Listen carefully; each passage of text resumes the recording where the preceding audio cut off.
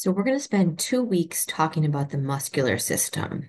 This chapter covers skeletal muscle, cardiac muscle, and smooth muscle.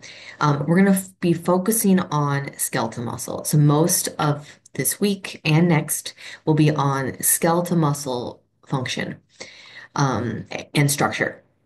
We're going to start by reviewing the histology of the three muscle types, the similarities and differences they have in their histology, the tissues that make up these three types of muscle.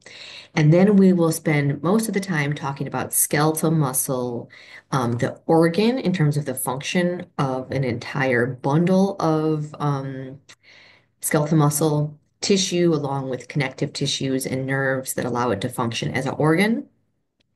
The very end of these 2 weeks, we'll go back to cardiac and smooth muscle just a bit and compare how contraction occurs in those two muscle types. It's a little different than skeletal muscle. So that's an overview of what's going on this week.